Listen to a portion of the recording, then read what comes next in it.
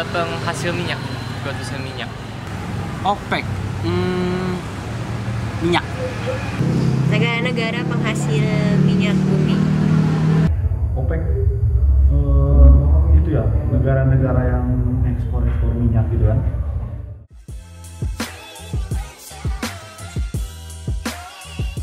Organization of Petroleum Exporting Countries. Organisation of Petroleum Exporting Countries. OPEC itu kepanjangan dari Organisation Petroleum Exporting Countries. Organization of the Petroleum Exporting Countries. Organization of the Organization Petroleum Exporting Countries.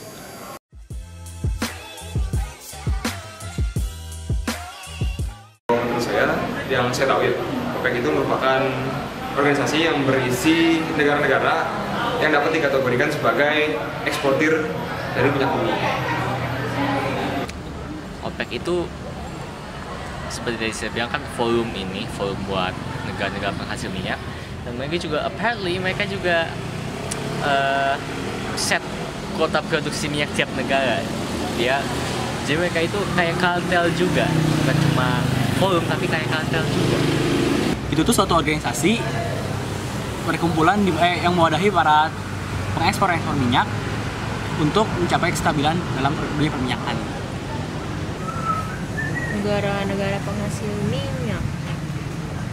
Menurut yang saya tahu, OPEC itu organisasi yang isinya negara-negara pengekspor minyak itu. Yang saya tahu sih itu.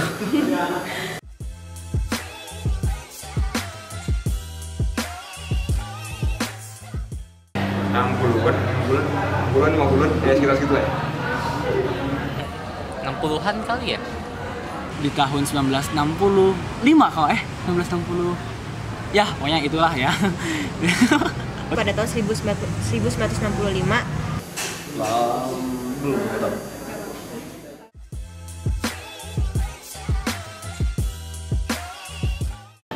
Nggak hafal pasti.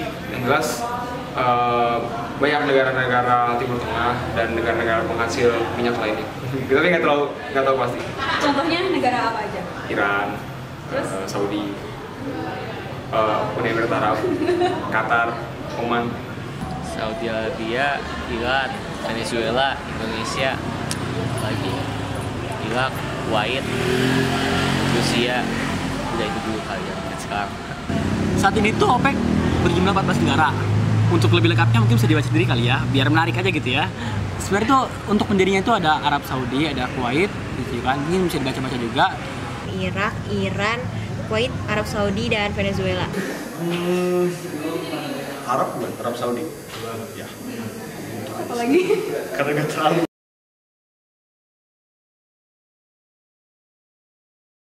Kalau menurut saya, kita kembali lagi ke definisi rezim dan organisasi internasional. Karena fungsinya sendiri jelas untuk mengatur rezim minyak internasional, di mana nantinya OPEC bisa mengeluarkan regulasi-regulasi atau mungkin aturan-aturan yang mungkin bisa memperlancar arus perdagangan minyak bumi internasional, seperti itu. Jadi untuk menyelesaikan sengketa atau mungkin menghadapi hambatan-hambatan yang mungkin didapat pada saat perdagangan minyak internasional. Makanya ada lembaga OPEC untuk menaungi negara-negara mengekspor ini. Gitu.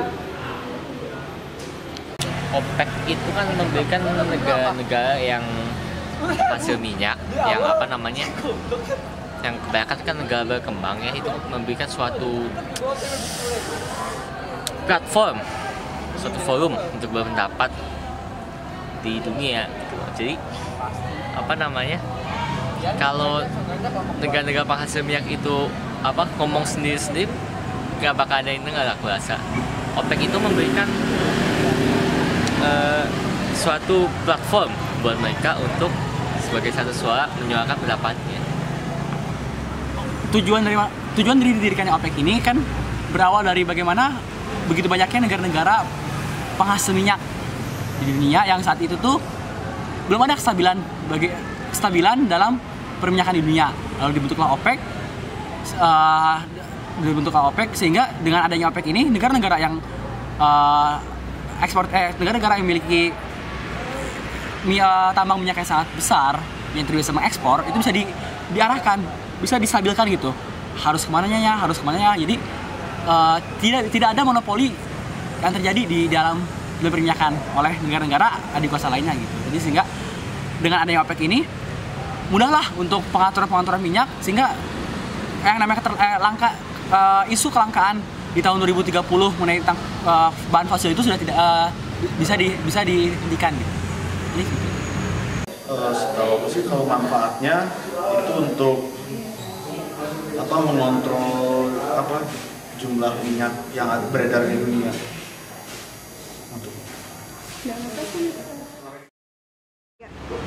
Nah, setelah kita mendengarkan penjelasan dari teman-teman, untuk penjelasan lebih lanjutnya, mari kita lihat video berikut ini.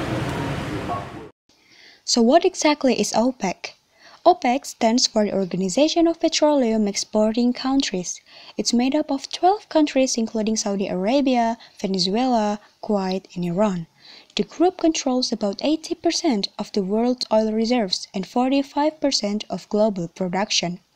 OPEC was founded in 1960 in a bid to control the export of oil to the rest of the world. In 1973, OPEC issued an embargo against the United States and parts of Europe, leading to oil shortage and a global economic downturn. OPEC's subsequent influence declined during the 80s and 90s until the events of September 11, 2001, which saw oil prices rise once more. Today, however, has seen the influence of OPEC drastically reduced in November. Crude was trading below $80 a barrel. Pada tahun 1960, pembentukan OPEC oleh 5 negara berkembang penghasil minyak di Bangat pada bulan September 1960 terjadi pada saat transisi dalam lanskap ekonomi dan politik internasional, dengan dekolonisasi yang luas dan kelahiran banyak negara merdeka baru di negara berkembang. Pasar minyak internasional didominasi oleh perusahaan multinasional Seven Sisters dan sebagian besar terpisah dari negara bekas Uni Soviet dan ekonomi terpusat lainnya. OPEC mengembangkan visi kolektifnya, menetapkan tujuan dan mendirikan sekretariatnya pertama di Jenewa dan kemudian pada tahun 1965 di Wina. Ini mengadopsi sebuah pernyataan deklarasi kebijakan perminyakan di negara-negara anggota pada tahun 1968 yang menekankan hak yang tidak dapat dicabut dari semua negara untuk menerapkan kedaulatan permanen atas sumber daya alam mereka demi kepentingan pembangunan nasional mereka. Keanggotaan tumbuh menjadi 10 pada tahun 1969. Pada tahun 1970, OPEC naik ke keunggulan internasional selama dekade ini, karena negara-negara anggotanya mengambil alih industri perminyakan domestik dan memperoleh sebuah pernyataan utama mengenai harga minyak mentah di pasar dunia. Pada dua kesempatan, harga minyak naik tajam di pasar dunia, yang dipicu oleh embargo minyak Arab pada tahun 1973 dan pecahnya revolusi Iran pada tahun 1979. OPEC memperluas mandatnya dengan KTT pertama di negara bagian dan pemerintahan di Algier pada tahun 1975, yang menyikapi nasib negara-negara miskin dan menyerukan sebuah era baru kerjasama dalam hubungan internasional demi pengembangan ekonomi dunia dan stabilitas. Hal ini menyebabkan terbentuknya dana OPEC untuk pembangunan internasional pada tahun 1976. Negara-negara anggota memulai skema pembangunan sosial ekonomi yang ambisius. Keanggotaan tumbuh menjadi 13 pada tahun 1975. Pada tahun 1980, setelah mencapai tingkat rekor di awal dekade ini, harga mulai melemah. Sebelum menerjang pada tahun 1986, respon minyak besar dan pergeseran konsumen menjauh dari hidrokarbon ini. Harga real di bagian akhir dekade ini, namun sampai sekitar setengah tingkat pada bagian awal, dan bagian OPEC mengenai output dunia yang baru tumbuh mulai pulih. Hal ini didukung oleh OPEC yang memperkenalkan pagu produksi kelompok yang dibagi di antara negara-negara anggota dan keranjang referensi untuk penetapan harga, serta kemajuan signifikan dengan dialog dan kerjasama OPEC atau non-OPEC, yang dipandang untuk penting untuk stabilitas pasar dan harga yang wajar. Isu lingkungan muncul pada agenda energi internasional. Pada tahun 1990, harga bergerak kurang dramatis daripada tahun 1970-an dan 1980-an, dan tindakan OPEC yang tepat mengurangi dampak pasar dari permusuhan Timur Tengah pada tahun 1990 sampai 1991. Pada tahun 2000, mekanisme harga minyak OPEC yang inovatif membantu memperkuat dan menstabilkan harga minyak mentah di tahun-tahun awal dekade ini. Namun, gabungan antara kekuatan pasar, spekulasi, dan faktor lainnya mengubah situasi pada tahun 2004. Mendorong kenaikan harga dan meningkatkan volatilitas di pasar minyak mentah yang dipasok dengan baik. Pada tahun 2010, perekonomian global merupakan risiko utama pasar minyak pada awal dekade ini, karena ketidakpastian makroekonomi global dan meningkatnya risiko seputar sistem keuangan internasional membebani ekonomi. Meningkatnya keresahan sosial di banyak bagian dunia mempengaruhi penawaran dan permintaan sepanjang paruh pertama dekade ini. Meskipun pasar tetap seimbang, harga stabil antara 2011 dan pertengahan 2014 sebelum kombinasi spekulasi dan kelebihan pasokan menyebabkan turun pada tahun 2014. Pola perdagangan terus bergeser, dengan permintaan meningkat di negara-negara Asia dan umumnya menyusut di OECD. Fokus dunia pada masalah lingkungan multilateral mulai mempertajam, dengan harapan untuk sebuah kesepakatan perubahan iklim dan dipimpin oleh PBB. OPEC terus mencari stabilitas di pasar dan berusaha untuk lebih meningkatkan dialog dan kerjasama dengan konsumen dan produsen non-OPEC. Oil. In the news, we constantly hear that the world is running out of oil. This should mean that worldwide supply will be smaller and the price of oil will be higher. However, the opposite is happening. Oil prices have dropped significantly, making oil relatively cheaper than ever. How is this possible? The price of oil, gas and coal is formed by supply and demand. Until recently, three forces influence this. Which forces are these? The first force is the growing importance of oil in our economy. We need oil for most heating, transportation, electricity, and it is a prime raw material for chemicals, fertilizer, and plastics. Because we use so much oil, the demand continues to increase. The second force is the emergence of monopoly positions. When capitalism reigns, multinational oil companies, merchants, and even individual investors can obtain monopoly positions in various parts of the production process. This allows them to set a price for their part of the process and hence impact the overall price of oil. The third force is the collection of geopolitical games being played in order to gain political power. An example is the nationalization of oil companies in a country, allowing the government to control production supply and impact the price of oil. So, these three forces have always determined the price of oil. At the end of the 20th century, a fourth force has entered the scene. Burning oil is one of the main causes of global warming. Therefore, alternative forms of self-renewing energy must replace oil as soon as possible. For this to happen, the price of oil should be higher and therefore fairer than it is now. This would make renewable sources more attractive to use. However, the price of oil still seems to be controlled by monopoly positions and geopolitical games. So who is playing these games, keeping the price so low? You might think that multinational oil companies like BP and Shell are in charge. In reality, there are many more national and international players in the oil game. One of these players is the OPEC, the Organization of the Petroleum Exporting Countries. Forming this alliance of 12 already influential oil-producing countries made them powerful enough to determine worldwide supply and hence control the price in the past decades. However, in recent years, other players have also become powerful. To try to swiftly defeat this competition, OPEC has opened its oil taps completely, greatly increasing supply. This caused the price to have fallen so dramatically lately. Such a low price is not favorable for any oil-producing countries, so even the countries within OPEC are suffering. Yet, founder Saudi Arabia persists in hope of defeating competitors and securing OPEC's dominance in the worldwide oil trade.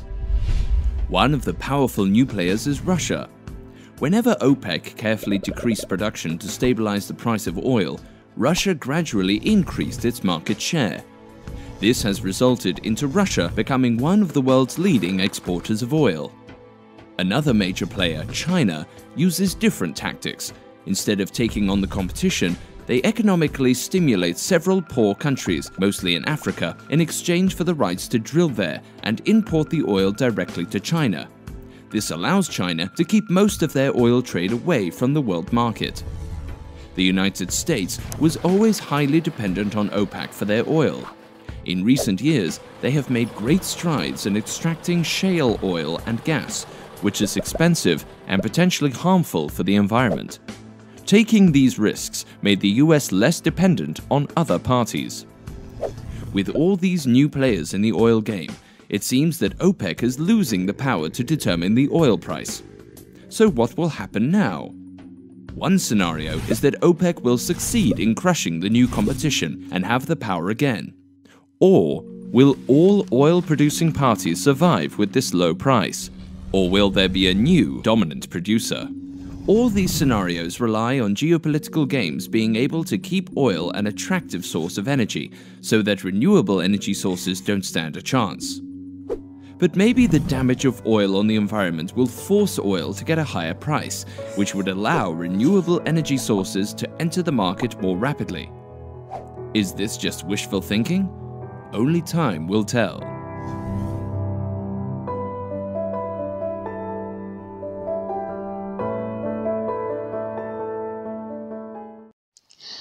Oil, the foundation of today's society. Without it, we would be nothing. Today, America consumes 14 to 15 billion barrels of oil a day. Imagine what would happen if all of a sudden the supply was cut off. It would destroy the economy and the world we live in. Very similar to the effect of the 1973 oil embargo. Throughout the 1900s, the United States became more and more involved in the Middle East due to the oil. An ally of US was Israel. One enemy was Iran. The main way America received the oil from the Middle East was through trade with OPEC, Organisation of Petroleum Exporting Countries. The group was composed of many Arab countries, including Saudi Arabia, Iraq, and Venezuela. They were critical to America's oil supplies. Although it was in America's best interest not to injure OPEC, they did so in 1971, when Richard Nixon took America off the gold standard. He made this statement regarding it. This caused the gold price to up and the American dollar value to plummet. For a moment, OPEC considered pricing the oil and gold to keep the revenue from disappearing, but didn't follow through this idea. This decision of Nixon's aggravated OPEC and created tensions between it and America. While the gold standard led to a rise in tensions, the Yom Kippur War was a tipping point in the passing of the embargo. The war began on October 6, 1973, as a result of territorial disputes between Israel, Egypt, and Syria.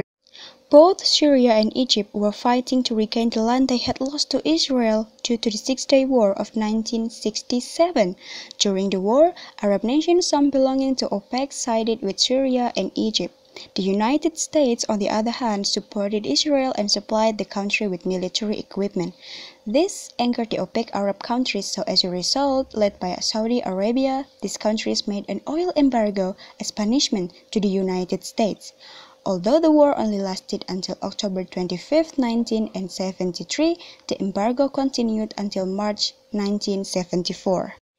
This embargo had a large effect on Americans. Throughout the United States, oil prices rocketed as the supply diminished and the demand remained high. At gas stations, land went off the box just to fill up the car. For the first time, Americans were truly able to feel how reliant they were on the Middle East for oil. Nixon, the president at the time, took many immediate actions to deal with the issue. Two particular actions were lowering the federal speed limit to 55 miles per hour and rationing gas. The way he determined how gas was rationed was by people license plates.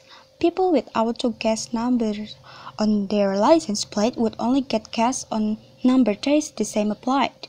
For even here is Cooper Millage to talk a little bit more about his own experience during this tough time. Another large effect this embargo had was that it deepened the pre-existing recession within the United States. As a result of rising oil prices, people were forced to limit the amount they were spending, furthering a lack of economic growth. Nixon realized that the solution needed to be reached to this oil issue, so he took action. The first thing he did was establishing a plan to create the Alaskan pipeline. By making this line, Americans would not have to be so reliant on Middle East for oil, as they would have some of their own in the future. Another thing he did was that he started an initiative to find alternate sources of energy by 1980s. Following Nixon's presidency, the embargo stayed in front of the minds of presidents. Each president took a different stance and created new ideas regarding energy and oil. Although they all had separate specific ideas in mind, they all shared a common plan: limit oil imports and increase domestic production of energy. Early on, presidents made this the focus of their candidacy. Over time, however, the panic and confusion of the crisis died off and the issue of oil became less and less of a concern during their time. In office, each president has supported or made programs to limit American dependence on others for oil. One major program was the Strategic Petroleum Reserve. This program allowed the United States to be much more independent from Middle Eastern countries. The reserve was made to supply 90 days of oil to Americans if another embargo were to be enacted. The reserve idea was originally created by Gerald Ford, and today it is still intact. Today the oil reserves are located in Texas, Louisiana, and the Gulf of Mexico. Another critical initiative was the introduction of hybrid cars. Bill Clinton made this idea a part of his presidency. He wanted to revolutionize the motor industry by increasing the miles per gallon on cars. This would help save oil in case of another shortage of it due to a foreign dispute.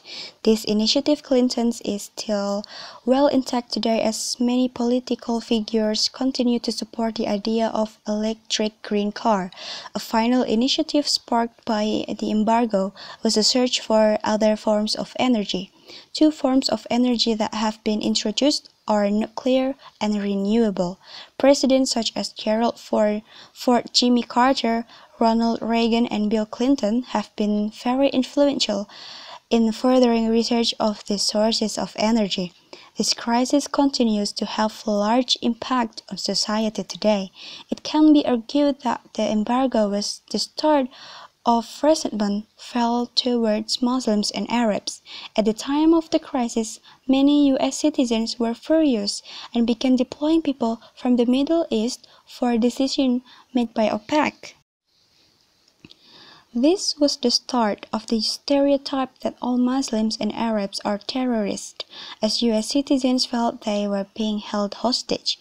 Terrorist attacks such as 9/11 were the start of this prejudice and instead built upon pre-existing feelings that many young Americans developed when they experienced the oil embargo firsthand. In addition, this crisis continues to have a large impact on today's politics. Donald Trump, similar to many presidents in the past, has created plans for the increased production of oil. He plans to lift many of the restrictions which exist in the oil industry in order to increase domestic production. Everything goes as planned. America's reliance on other countries for oil will decrease.